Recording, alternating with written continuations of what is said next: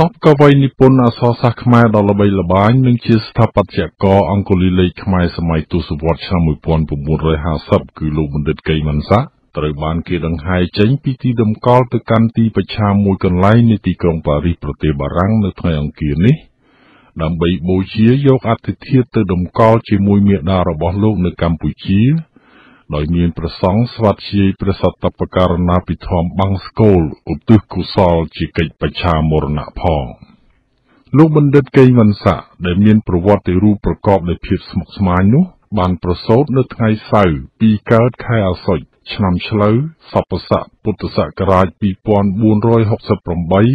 ត្រូវនៅថ្ងៃទី19ខែកញ្ញាឆ្នាំ1925លោកកេងវណ្ណស័ក្តិដែលមានមាតាឈ្មោះហមអ្នកខេត្តពោធិ៍សាត់ជាប់ខ្សែស្រឡាយជាញាតិវង្សទៅនឹងម្ចាស់ក្សត្រីមូលិកាព្រះមហេសីនៃព្រះអង្គម្ចាស់នរោត្តមយុគន្ធរនិងដែលមានបិតាឈ្មោះកេងស៊ីផាន់អ្នកខេត្តកំពង់ចាមមានវ័យចម្រើនធំធាត់នៅក្នុងភូមិកំពង់បឹងស្រុកកំពង់លែងនៃខេត្តកំពង់ឆ្នាំងប្រវត្តិស្មុគស្មាញរបស់លោកកេងវណ្ណស័ក្តិរាប់បញ្ចូលទាំងបិតាឈ្មោះកេងស៊ីផាន់ផង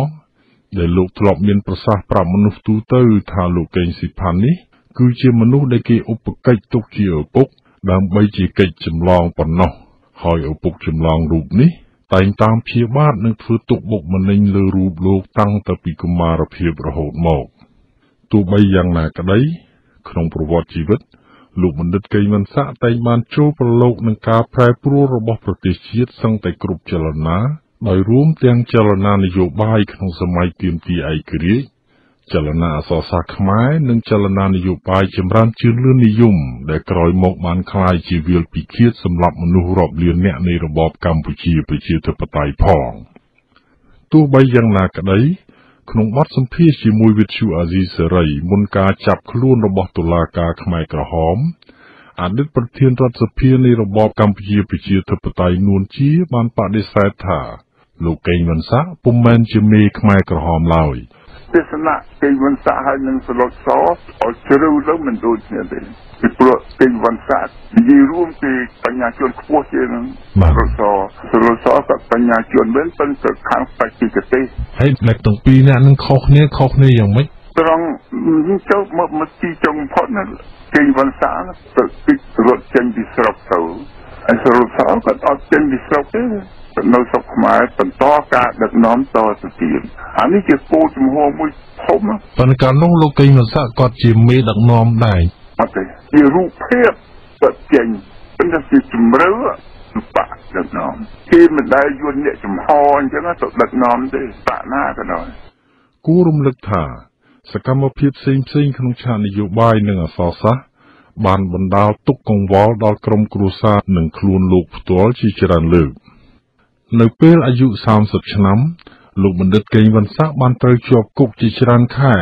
ផ្ដើមឡើងនៅប្រលប់មួយនៃខែកញ្ញាឆ្នាំ1955គឺនៅថ្ងៃគណៈបកប្រជាធិបតេយ្យដែលមានលោកជាអគ្គលេខាធិការបានចាញ់ឆ្នោតគណៈបកសង្គមរាស្ត្រនិយមដឹកនាំដោយសម្ដេចព្រះឧបយុវរាជនរោត្តមសីហនុ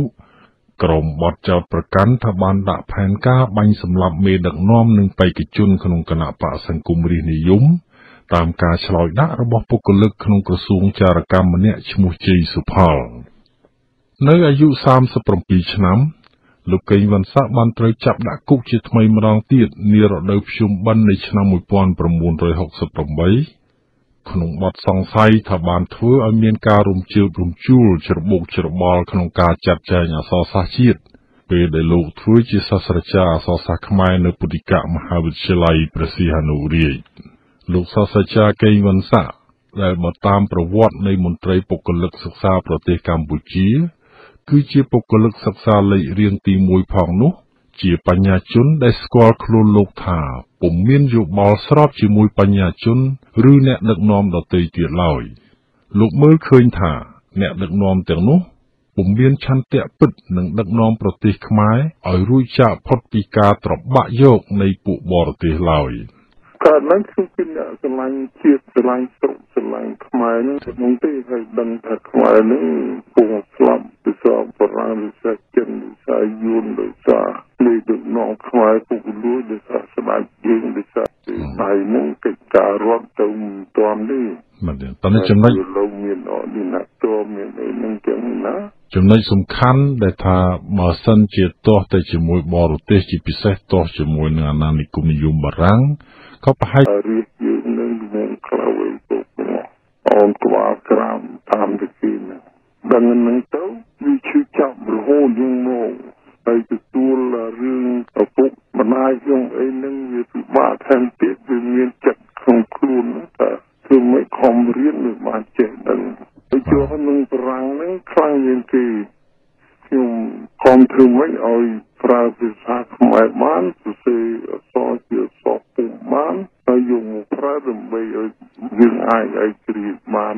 ហ្នឹងជាប្រស្នាធំជំនាន់នោះគឺថាតែគ្រាកើតគឺយើងអត់មានសិនទេជាមានបញ្ហាធំដុំអីនឹងចោតសួរប្រហែលទេក៏ប៉ុន្តែមានប្រសាសន៍ខាងដើមមិញហ្នឹងគឺ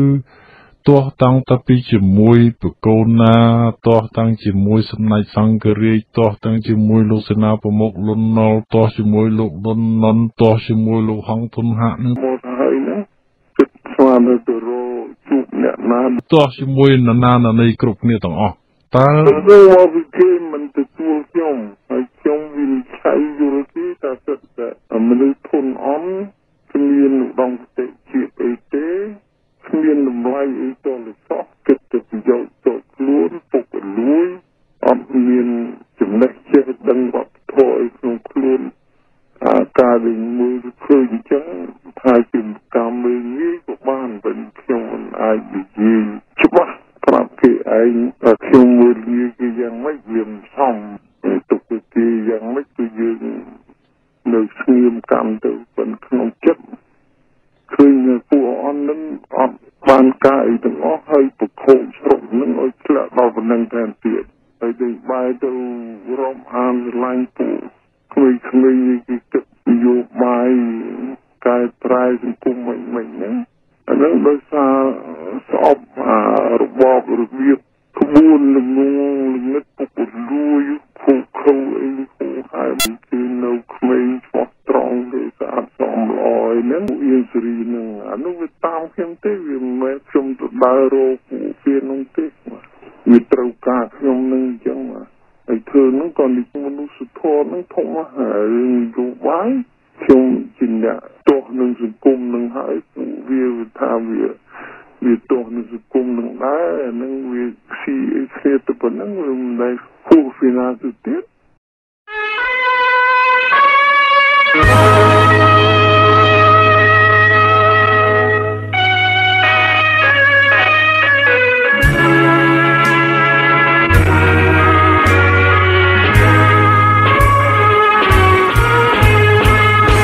ខ្ញុំស្លាប់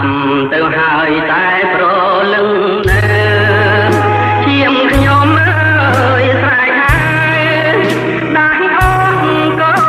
លបត់ឲ្យភ្ញាក់ក្រោកឡើងមកជួយប្រយុទ្ធដៃកាន់អាវុធកុំចាត់នៅសត្វត្រូវយោចង្រៃជាតិយោទួពូជអាចឲ្យកំហទោះបីយ៉ាងណាក្តីតាក់ទងនឹងប្រវត្តិជីវិតលោកកេងវ៉ាន់សាក់បើតាមនិទានមួយផ្ដល់ដោយអ្នកអង្គចាក់ស្ត្រីអង្គឌួងនឹមសូហ្វីនឲ្យដឹងថាលោកកេងវ៉ាន់សាក់គឺជាបុត្រាពៅបន្ទាប់ពីបុត្រីបង2នាក់របស់អ្នកមនាងហោមដែលជាអ្នកមនាងរបស់ព្រះអង្គម្ចាស់ស៊ីសវត្តឌួងលក្ខិណាព្រះអនុជបង្កើតរបស់ព្រះករុណាប្របាទស៊ីសវត្តមុនីវង្សព្រះចៅក្រុងកម្ពុជាធិបតីតាមប្រវត្តិដដែលនេះឲ្យដឹងថានៅថ្ងៃទីរកឈ្មោះវណ្ណស័កប្រសូតនោះមានហេតុអស្ចារ្យមួយដែលមានភាពងងឹតពេញផ្ទៃរាជវាំងបណ្ដាលដោយសូរគ្រាសគឺព្រះរាហូបាំងពន្លឺថ្ងៃពេញមួយថ្ងៃស្របនឹងព្រឹត្តិការណ៍នេះក៏មានភាពចលាចលបានព្យាករណ៍ថាមានទារកចង្រៃកើតចំថ្ងៃនោះដែលត្រូវតែយកទៅប្រហារជីវិតឬបំបោបង់ចោលសូមបញ្ជាក់ថាពុំមានឯកសារផ្លូវការណាមួយដែលបានបញ្ជាក់ឬបដិសេធនៅប្រវត្តិដែលបានផ្ដល់ដោយអ្នកអង្គម្ចាស់ស្ត្រីអង្គឌួងនឹមសូហ្វីនខាងលើនេះឡើយរីឯលោកបណ្ឌិតកេងវ៉ាន់សាក់ ដែលតែងទទួលសារភាពថាជាអ្នកប្រឆាំងរបបរាជានិយមដ៏ស្លាប់រស់ម្នាក់នោះធ្លាប់ឲ្យដឹងថាមាតារបស់លោកបានជ្រើសរើសយកការចាកចេញពីរាជវាំងដើម្បីរស់នៅនិងថែទាំលោកជារៀងរហូតមកជាញឹកញាប់លោកបណ្ឌិតកេងវណ្ណស័កតែមានប្រសាសន៍ប្រាប់អ្នកផងទាំងពួងអំពីការជាប់ចិត្តដឹងគុណគ្មានថ្ងៃភ្លេចបាននិងពុំមានអ្វីប្រៀបអំពីគុណូបការៈដ៏ធំធេងរបស់មាតាលោកសូម្បីលោកមានជន្មាយុក្នុងវ័យ80ឆ្នាំហើយក្តីលោកបណ្ឌិតកេងវណ្ណស័កធ្លាប់ឲ្យដឹងថាលោកតែងនឹកឃើញនិងមានពេលខ្លះលោកសម្រានសោកសង្រេងយំខ្សឹកខ្សួលរហូតពេញមួយថ្ងៃក៏មានព្រោះនឹកឃើញសម្ដីដ៏ពីរោះប្រកបដោយក្តីមេត្តាភាពថ្នាក់ថ្នមលួងលោមឥតខ្នើសរកាប់អំពីរឿងរ៉ាវផ្សេងៗទាក់ទងនឹងជនជាតិខ្មែរដោយរួមទាំងរឿងអាកំបាំងក្នុងបញ្ហាជាតិនិងនយោបាយខ្មែរព្រមទាំងប្រវត្តិផ្ទាល់ខ្លួនរបស់លោកផងវិទ្យុអាស៊ីសេរីនឹងនាំមកផ្សាយជូនស្ដាប់នៅវគ្គសម្ភាសន៍សំខាន់ៗខ្លះទាក់ទងនឹងរឿងរ៉ាវខាងលើទៅតាមពេលវេលាសមរម្យនិងភាពដែលអាចធ្វើទៅបានតាមការគួរ